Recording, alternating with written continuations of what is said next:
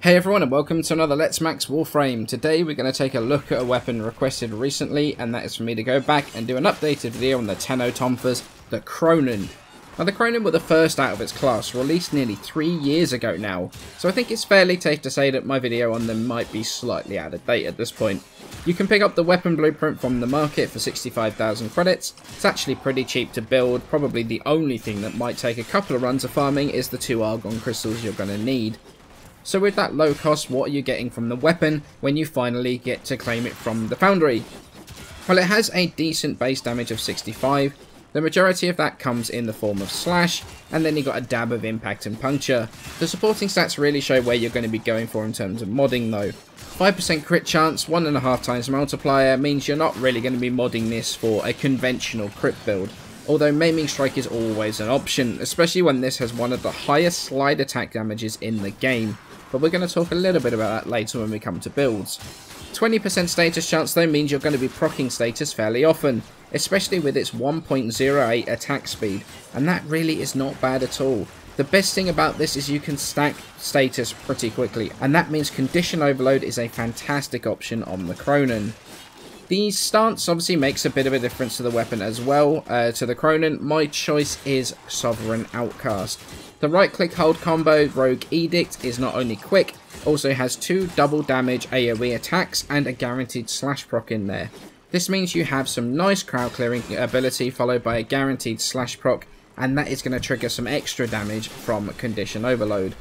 In terms of the way I'm going to build the weapon though, it's really going to depend on how you want to use the weapon, to be honest. If we're going to take advantage of the slide attack damage, then a crit build would work well for you, especially because red crit multipliers make up for the low base crit chance.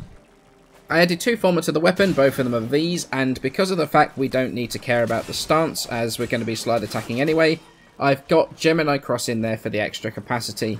Then I've got Prime Pressure Point, Blood Rush and Drifting Contact for that crit chance, and obviously the combo multiplier. Maiming Strike to bring the crit chance up to 95% on the slide attack. Condition Overload to help boost the damage when we proc something, which we're going to be doing about 30% of the time. Organ Shatter for crit damage, and then Primed Reach to help land those slides. Now, I know there's no elementals on here, and that's because Condition Overload's actually going to give more overall damage than elemental combos will.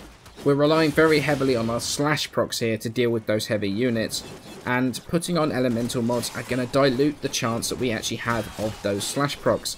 And it's the slash proc scaling we're relying on here for our Maiming Strike build. We've got a really weird spot in the game at the moment where we're running out of room on our weapons for things like elemental mods. Every mod on this build is too important to the build to drop, sadly. But this build does get even stronger if you combine it with Naramon and all its perks as well. The second build is a more conventional Condition Overload build. The 2 former I put on allows us to have Sovereign Outcast as our stance, even though it doesn't give us the extra capacity. But it's a better stance overall in my opinion. Then we got Prime Pressure Point, Prime Fury, Condition Overload, Drifting Contact, and then all 4 dual stat elementals in whatever combo you want: Gas Magnetic, Viral Radiation, or Corrosive Blast. This means we're going to be proccing a lot of things, and we're going to proc them reliably. It really stacks up that additional Condition Overload damage, and pushes the damage output of the Kronen way higher. It's probably my preferred build for it, as I would rather leave Maiming Strike up to things with more range, but it is going to be all down to your playstyle. So what do I think of the Kronen? Do I like it? Do I think it's worth maxing out? And honestly, I do kind of think it is. As a Maiming Strike weapon, like I was just saying, I think it falls down just a little bit. Personally, I find the range to be too short. I am forever sliding and completely missing the attack because the range just isn't enough for me to find it reliable enough to use. I do know a lot of people use it as a Maiming Strike weapon to take advantage of that Kronen's, the crazy slide attack damage that it's got, but it's just not one that I think is good enough to me to use personally. I'm a huge fan of the second build though. The Condition Overload full status build, it to me is pretty amazing. The procs really allow the weapon to last way longer into more endgame content, whether it's halving enemies' health with Viral, stripping shields with Magnetic, or stripping their armor with Corrosive.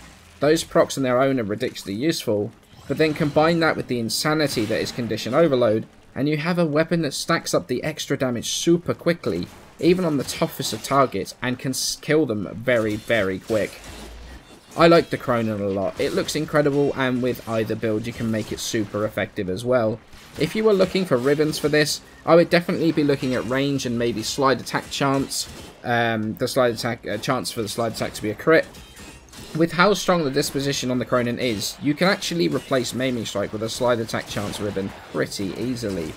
Plus damage, plus range, plus crit damage, plus status chance, plus status duration, all be really useful on here. I would definitely be looking for a Maiming Strike style ribbon with maybe range and status.